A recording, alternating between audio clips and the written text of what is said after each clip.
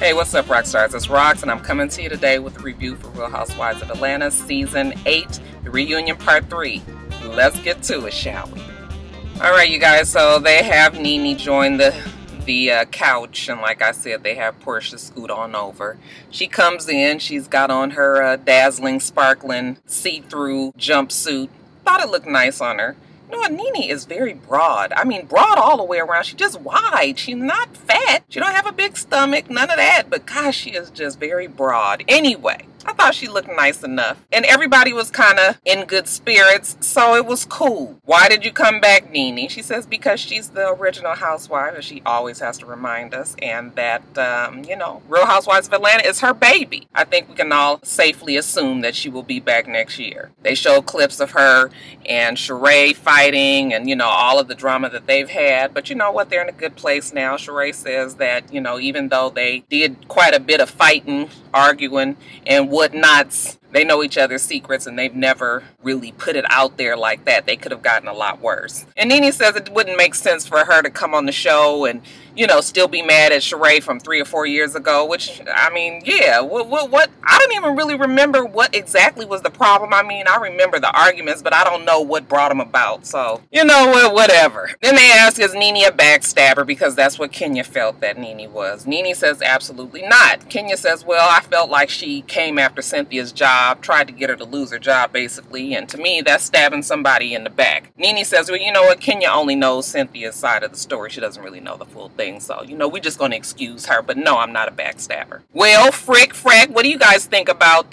Cynthia and Kenya's friendship? Okay, you guys seem to make a big deal out of the fact that Cynthia flip-flopped. And Portia said, well, you know what? Cynthia is the queen of flip-flop. And she's the one that has admitted that herself. And, yeah, she did kind of flop on Kenya. All of a sudden, she kicked her to the curb. Okay, Kenya said the same thing. We was going strong, going on dates and everything. And then all of a sudden, our main bitch came back and kicked the side bitch to the curb. Cynthia said that she regretted that she didn't make it very clear that, you know, she and Kenya were actually good friends. They just were not BFFs. You know, she and Nene have a different relationship. And then as far as them calling Portia and Phaedra frickin' frack, I actually like the whole little duo of Phaedra and Portia. They both single right now, even though, you know, Phaedra's still married, but you know what I mean. Phaedra likes to live vicariously through Portia, I believe. I think she lets Portia bring out her inner ratchet that she wants to have, and then when she get on her Southern Belle, you know, then she switches it up. But Portia definitely gives Phaedra the reason to be that other side, the one that we know that Phaedra has. So I'm cool with frickin' frack, aren't you? Nene, do you want to fight Kenya? Absolutely not, I don't want to fight Kenya. But I think Kenya wants to fight me. Kenya says, no, I don't want to fight Nene. We actually have a lot in common. Even at the last reunion when she started talking about her mother. You know, we both have mother issues, but we are a lot alike. So that's why we clash a lot. But you know, we in a good place right now. So it's all good. Shit, Kenya ain't got time to be mad at Nene because she just focused all her damn energy on Kim. Speaking of Kim, they asked Nene, what does she think about Kim? And Nene says, well, you know what? I think she alienates herself. She always, you know, she just gets up and leave. Like, you know, I got to do something in the morning. And Nene was like, shit, that's what they do now? Shit, we be here all night recording. Kim just be like, I got to bounce. And Kim was like, well, you know what? I have a routine. I have things that I do. It's already set in stone and this and that. And they was all looking at her like, we all got routines, baby. And we all still got to be here. So maybe the producers were a little lenient with Kim. They talk about the friendship that Phaedra and Kim have. And, you know, Kim was just like, it's just, you know, our friendship with everybody else. My friendship with everybody else is just not as organic. And Nene was like, but you know what? It can be organic. I can be organic. I said, bitch, not organic. ORGANTIC. I got him. Nene be fucking the words up. But, you know, we already know that Kim says she's not coming back. I think I do believe that she's not coming back now. After that last episode last night, yeah, I think maybe that has confirmed it for me. But, child, I still won't say never. You know, shit happens over the summer. And money might look good to her. They might offer her something. Actually, I don't know, you guys. When I think about it and how Andy was, I don't even think he wants her to come back. Because these bitches is just, you know, they full of shit. And Andy was so over it. But we'll talk about it in a little bit. Chateau Sheree versus Moore Manor. Neither of them are in the damn house. I don't even think any of them are in their house right now, even though they all said they would be in by March. We're in April now. Unless, you know, the bloggers haven't, you know, picked up on the fact that she's moved in. Kenya said she was supposed to be in there by March 5th. And then Sheree said 4 weeks after that. I said, bitch, now you is a lie, bitch. Now you know you lie. Child, just say you don't know. I mean, what is the fucking hold up? Is she waiting on her money to come through from, you know, the Real Housewives, like that last check before she can get in there? I was like, girl, you might, it's just like the running gag now. Yeah, I don't think neither one of them are in there. They had the bet that, you know, they would be in before Christmas. Neither of them were. I still feel that Kenya probably will be in before Sheree. And speaking of Sheree, how did it feel to be back? You know what? It feels good. It feels good. She's happy. She wants that fucking peach. And I really hope they give it to her. I think she deserves it. Again, freaking frack. Bosom buddies, or should I call them booty buddies, always showing their ass, having a good time. But like I said, I think that they're fun, you guys. When they show all of the camaraderie between the two of them, they ask Candy, does that, you know, make you mad? Does that make you jealous? You know, sad that your friendship with you and Phaedra is no longer? And she was just like, well, no, that doesn't make me upset. I feel bad that the friendship is just not where it used to be. Candy don't give a fuck about Phaedra and Portia. And anyway, Portia is always around Candy as well. I mean, I see her post with her, you know, Candy quite often. So I think she has a relationship. That shit with Phaedra and Candy is so dead. I'm tired of talking about it. They pinned Kim to the wall about the fact that, you know, she feels that the girls are not classy, that they're full of ratchetry. Kim was just like, I'm just not used to this type of, you know, I ain't used to this type of bitch. That's all I'm trying to say. They point out the fact that Portia is a lot different than when she was with Cordell. Now that she's single, Nene said the bitch was wearing kitten heels back when she met. I was like, she wasn't that bad, but she definitely was the little doting Southern Belle wife who listened to everything that her man said and did everything that her man told her to do and was quite spiritual, and she didn't do this, that, and the other. I mean, it is a completely different Portia today than what we had back then. Nene said, I don't know if Portia is any better or worse off. She said there are some things that are worse in Portia. And Portia was like, you know what, that really hurt me. I felt judged. Just because I'm living my life and I'm trying to figure things out right now, you know, everybody said just because I'm twerking, that doesn't mean that I'm a hoe. Just because I see different guys, that doesn't mean I'm fucking everybody. And Nene says, yeah, I know that, but still people judge you from what you do. And I've always told you when I thought that you was doing way too much. Basically, Portia was just like, just because I show my ass doesn't mean I don't have class. That rhymed, y'all. Then, you guys, we get the husbands out. You know, the husbands are over it. You know, we find out that Matt, even though he's not a husband, he is in love with Kenya. Kenya is in love with him. She says that he's a great guy. I really do believe that their relationship is real. I know still people don't think that is true. Peter, you and Matt okay? Yeah, you know, Peter calls him his son. And Matt says, yeah, and he's my Uncle Ben. They was like, oh yeah, that nigga he been reading the blogs for sure. He been watching. I was like, he been watching these damn videos, everybody calling him Uncle Ben. Then we find out that Sheree and Bob, you know, that it really is something that they're working on. She says that she can see, you know, slivers of the man that she fell in love with way back when. You know, that he's funny, that they have a good time, and that's just where they are right now. Something tells me that them two are going to end up back together, and I think that that is such a wonderful story. You know, relationships are hard. They went through a lot of shit. We saw it. It just looks like now they both don't really have any reason to try to work it out. I mean, their kids are grown and pretty much gone now. You know, now it's just really about trying to reconnect and figure shit out and have a good time and just kind of put all the bullshit behind them. So if they work it out, you guys, I think that is really, really good. Because Bob seemed like he a whole bunch of fun. Then the part of the show got really uncomfortable when they started talking about Kim's husband. I actually felt really, really bad because, you know, everybody was trying to backpedal. It's an uncomfortable thing. You know, when you be doing these scenes, you obviously forget that you have to be at a reunion where you're going to have to face these people. I'm sure they had been drinking or whatever. Yeah, we find out that they had an earlier incident on the bus that we didn't get to see where Chris went off on everybody because it was too cold. He wanted them to turn down the air conditioner, you know, so he was going off, and then he was just like, you know, when Nene said, oh, baby, was that that a read? And he was like, that was a read, or whatever he said. So they all were kind of going from that and saying, yeah, that's why he has sass, and that's why he was so, you know, when they were talking later on that night, the part that we did see. But even still, when you sitting there with somebody that you was giggling about and calling them sassy and saying that he was gay and that people call him Chrissy and things like that, it's just a bad look. It's a bad feeling to know that this couple is sitting right there and you all was giggling about it, with the exception of Sheree and Cynthia. Sheree and Cynthia has since to remember that, damn it, this is going to come back up later on. So Chris said that he forgave the people that truly, you know, apologized, because he knows he's a man. And, you know, like I told you guys in my video before, the fact that he's a dancer on Broadway, I'm sure he's heard the he's gay rumors before. Okay, that kind of is synonymous with dancers, which is unfortunate. I mean, I'm sure a lot of them are gay, but there are many that aren't as well, right? So he says he's fine with it. He knows what he is. He's confident in that. And for those who apologize to him, you know, he forgave them. Okay, well, Andy says, well, who all apologized? Well, basically everybody except for Kenya. Okay, so then Kenya goes, well, I didn't, because he said that I lied, and I didn't lie. Okay, because he was just like, who calls me Chrissy?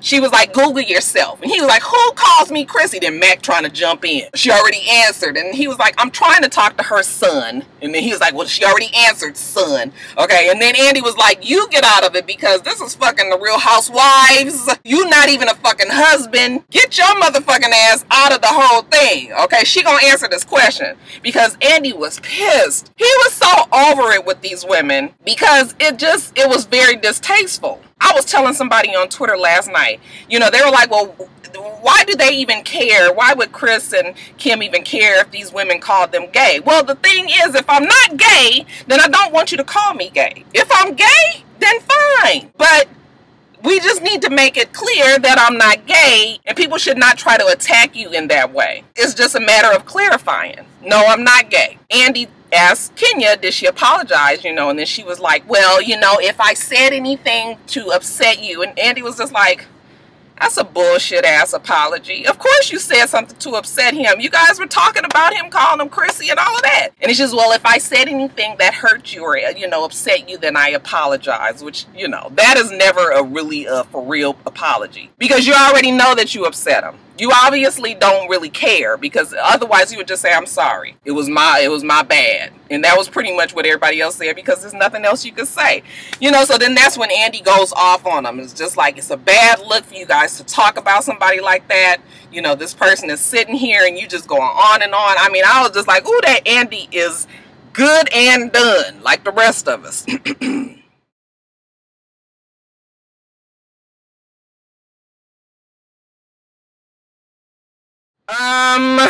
Then we talk about the whole thing with the feds going to Candy and Cynthia's house, how scary it was, you know, the feds coming there, guns, suits. Cynthia said that the feds told her that they found out from Watch What Happens Live when Candy was on there, and she said that, you know, their cars was at their house and different things, and that's when the feds come. Candy said didn't nobody tell her shit, so she just had to assume, you know. Well, she didn't never say that she thought Phaedra did. She was just like, I didn't know who it was. But Candy was just like, well, she had been upset about some stuff that, like, Todd had tweeted, like, earlier in that day. So I was like, well, did she call? Because, you know, Candy just wasn't really sure. But, yeah, that husband of hers, Todd, chimed in real quick, didn't he? Todd, did you think that Phaedra called?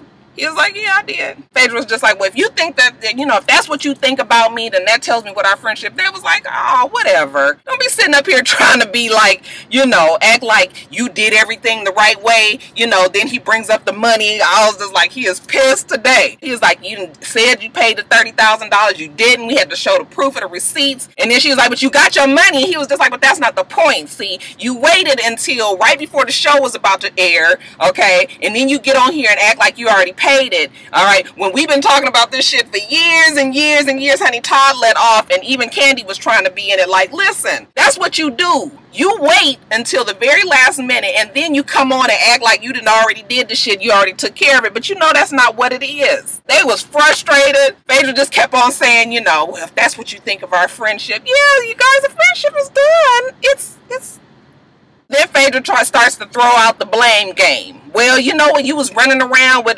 Apollo all this time. Why you didn't ask him for the money? She was like, because Apollo ain't had shit to do with it. It was between me and you. And you so worried about what me and Apollo was fucking doing, and you act like you knew everything what we was doing out there. Why the fuck you didn't know what the hell he was doing right up under your roof? He your damn husband. I was like, oh, this shit is getting bad. Andy was looking like, oh, I don't know if I even want to hear all of this. Phaedra starts saying how she did a favor for him, you know, Todd's mom dying. He was like, they ain't got shit to do with it. Don't even bring my mom in this. It has nothing to do with it. Basically, Phaedra done gave them their money. Okay, so that part is done. And even, again, is the friendship. So, whatever. Then lastly, we get on this whole thing about Portia and how Portia had to beat her assistant's ass. We still don't know what the fight was about. When they showed clips of it, this was at the Christmas party. Portia's chasing her down the alley or whatever. And I looked like she gonna beat the girl's ass. They was down on the ground. It was dark. You couldn't really see. But all of a sudden, everybody wants to say that Portia is this out of control, always wanting to fight. This thing is so hard to explain because their circumstances is very different than just regular real life, right? I know people are going to say that she's super violent and all of that, but in real life, you're not in situations where you're forced to be around people that you don't necessarily like to begin with, and then the person purposely pushes your buttons, trying to get a reaction out of you, knowing that you don't really have the best self-control when it comes to these situations, and then, of course, it happens. Now, the shit that they was telling her is very much true. You cannot be hitting everybody. You cannot be going off on everybody. Okay, you have got to learn how to be, you know, have some self-control. And I think that if it was coming from people who she already didn't halfway like already, maybe it would have been received better.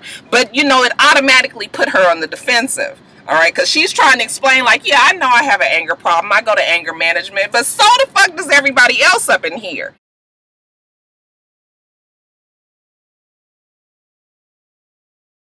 And they haven't hit anybody, yes, but you know, Nene has had some moments like when Portia said, you try to choke somebody out when she tried to choke Kim. Nene was like, well, yeah, but I ain't had sense enough. I had sense enough not to have that shit on camera. But it was still a different thing. I mean, Portia is beating asses and taking names, you know, and of course that's not good. It messes up your brand. People don't understand or want to work with you. Yeah, all that is true. But like I said, if it was coming from anybody else, then maybe she would have received it better.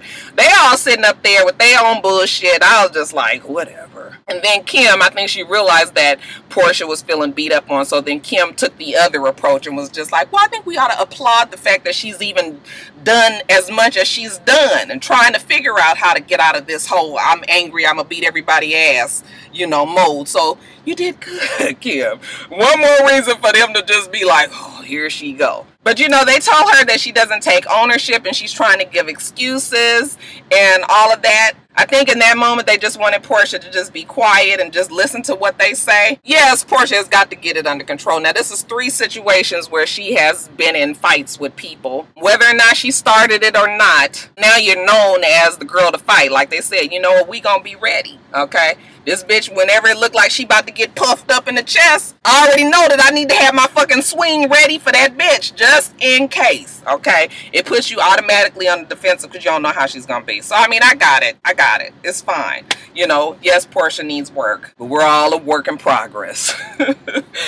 And then lastly, you guys, like I said, Sheree said she's happy to be back. Kim said that, you know, the show did help her realize that she can be all of it. Wife, mother, working woman, okay, and that she doesn't have to sacrifice one for the other. Kenya said that she's in love, you know, and that, you know, her dad is back in her life and they're at a good place. You know, we know that she's working on a baby. People are saying that she looked like she was pregnant, and I actually think that she looks like she's taking hormones. Like, remember how fluffy and juicy Candy used to look before she got pregnant? Okay, I think Kenya has like that same I'm trying to get pregnant look. Cynthia says that it's been a bumpy year, okay, between her and Peter.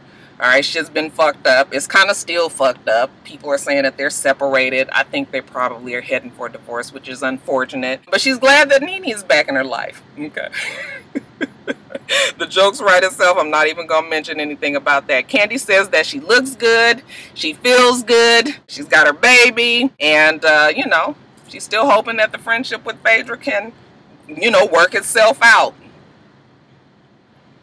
No, baby girl, no. Phaedra says that she's hopeful about everything, okay? Friendship with Candy as well as everything else in her life. She's just hoping for the best with everything. And since they got Phaedra up there as the last person to talk, well, Phaedra, why don't you close us out with something motivational? And so Phaedra goes on to say, you know what, we are all women on this show who have a platform, you know, that we need to use the platform wisely, okay? We're winners. We have people that look at us and, you know, we affect their lives, and that we need to make the effect positive, you guys. And she goes on and on. It was very nice, you know, very nice closing benediction to the to the full day. But that's pretty much it, you guys. Yes, thank God Real Housewives of Atlanta is over. All right, you guys, so that's it. Let me get off of here. Still gotta do Potomac. All right, so you guys make sure you rate, comment, and subscribe to the channel. I'm itsrox. The channel is for itsrox, and everything else I do will be in the bottom bar. All right. So I hope that you have a wonderful, wonderful rest of your day, and I plan on doing the same. Till next time, Roxstars. Bye.